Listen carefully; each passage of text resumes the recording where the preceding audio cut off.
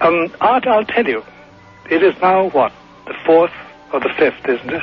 It's now the 5th, most time zones. May, 1998, and it's on your show. If I'm alive, I'll be then 79, and well, and we are talking. It will be a totally changed international scene and a very changed USA. And I'm willing to make a modest bet of $5 with you on that. But a very serious matter. And it will be the end of the papacy as we know it and of the institutional organization as we know it. There will be an underground church, which there exists already. Most endings are the beginning of something else. So true. That's one of the truest historical statements you've ever made. And you see, the comparison, please do not take this as outlandish. The comparison is Christ himself, the man, Jesus Christ, who was a very big man, according to the Shroud of Turin, and I firmly believe in that. But anyway, he was a big man, and he was crucified, and he was bled like a pig, and he died. And that body ceased to be animate. And I think that that's what the Church is going to, the Roman Catholic Church is going to go through. Crucifixion. Resurrection. Death and resurrection and glorification. But in the meantime, we have to go through the agony in the garden and the Via Dolorosa. It isn't pleasant to think about. I was at the very place in Bethlehem where Christ was born. They mark it. They mark it. And when you were there, when you were standing right in front of that spot, you know whether you're a religious person or not. True. You know. You know, Art. You know. Something inside you and everything around you tells you that. Yes. It's extraordinary. You recall my moment of truth there, too. Father, here's a question from a listener. I want to try to get some of them in. Yes. Here's somebody who asks, from Tucson, if there are demonic possessions, are there ever angelic possessions? What an interesting question. There are? Of course there are. Of course there are. I know people, not many, but I know people, and I call them up in some crisis and say, by the way, such and such is needed in such and such a place. And they'll say, oh, well, there's help on the way. And they've talked with their angel, and they live with them. And it's extraordinary. It covers the whole gamut, from young teenage girls to grown men in responsible places in government and in science and the professions, to old people, to little children.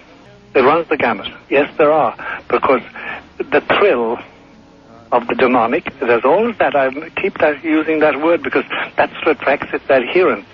I would like to read for you, Father, something sent by Dr. Richard Boylan, and it is on the Internet worldwide right now. Monsignor Balducci, a Vatican theologian, insider close to the Pope, has gone on national Italian television 5 times in recent months to proclaim that extraterrestrial contact is a real phenomenon. He announced that the Vatican is receiving much information about extraterrestrials and their contacts with humans from its embassies in various countries such as Mexico, Chile, Venezuela, and more. Monsignor Balducci said that he is on a Vatican commission looking into extraterrestrial encounters and how to cope with the emerging general realization of extraterrestrial contact. He provided the Catholic Church's analysis of extraterrestrials, emphasizing that extraterrestrial encounters, quote, are not, in capitals, demonic, and are not due to psychological impairment, and are not a case of entity attachment, but these encounters deserve to be studied carefully, end quote. What can you tell me about this? Well, Monsignore Corrado Balducci is now, I think he may be my age, in the 70s. Yes, sir. I think, what I can find out. He is now a blowhard. You know, he's not a publicity seeker. Mm-hmm. But the subject he discusses, and we're discussing now, and we'll be discussing this for quite a while, Art, especially in the light of things that will happen in the next year.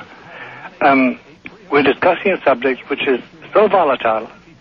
It's really the source. Oh, you hit a touchstone there, Father. With my ear. I'm sorry. Pardon me, and everybody listening, please pardon me. It's a volatile subject, like natural glycerin.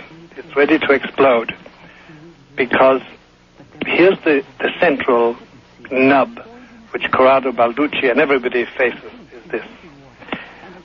Until the relevant governments, and I realize I'm walking on thin ice here. Thin ice, indeed. Thin ice of security. Security.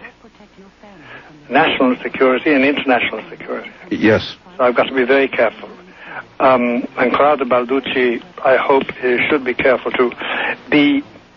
Until the relevant governments, and it's not merely the government of the U.S., but other governments, are willing to put in public the facts about what they consider extraterrestrial activity, it is impossible to make sensible statements that make sense. Statements that make sense. And until they do, we're in the dark, really, as regards the general public. We haven't got this scientifically controllable facts. And I don't think we're going to have them very soon.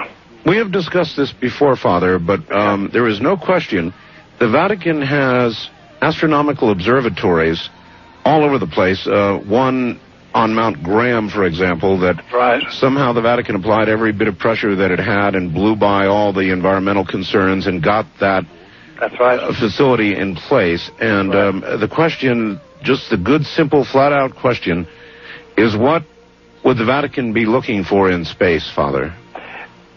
Well, as you know, the central doctrine taught by the Church is that Christ, Jesus of Nazareth, was the Son of God. He died for all men, all rational beings. And hitherto, in the thinking of Christianity, this has been confined to the human race. Now, Balducci, rightly, points to phrases of Christ, of Jesus, that we pass over too easily. When he appeared to them after the resurrection, he said, fear not, it is I. All power has been given to me on earth and in the skies. And while Balducci knows that as far as he can make out from the little details, the sparse details revealed by the relevant governments, that if there is any rational activity, technologically advanced beings, they're not in our galaxy. They're transgalactic. Mm-hmm. But we don't know. We have no concrete evidence. And it's like everything else, until we get concrete evidence given to us so we can touch and see and hear and measure, we're in the dark.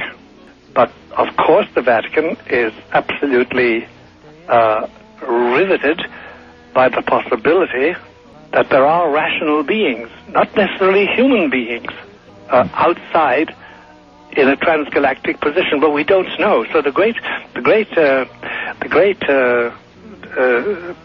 proviso, the great temporary proviso is to say we don't know, we suspect, we think. Certainly, you see, in the time of Columbus, when he set out with those 3 ships to go to the Indies, one of the revolts, one of the mutinies he underwent was that the sailors believed once they passed a certain point that the nails holding the ship's planks would fall apart. That's right. They would disintegrate. Right. And they also had, we now know, the medieval myths about the men in Tibet. three-headed men and the four-headed lions and the five-tailed, 5-foot dogs, etc., which were all mythical creatures. And so a lot of people are inclined to say, no, all this blather, all this talk about extraterrestrials is really, it's tricks of the demon. No, that's not rational thinking at all. You're saying it is rational to conclude there is life out there, and obviously that's why they're looking for it? It is rational to say that there is such secrecy about what is known by authoritative government centers that we have to wait and see. All right, Father, hold it right there. Sure. Good long break. We'll be back from the high desert. This is Coast to Coast AM.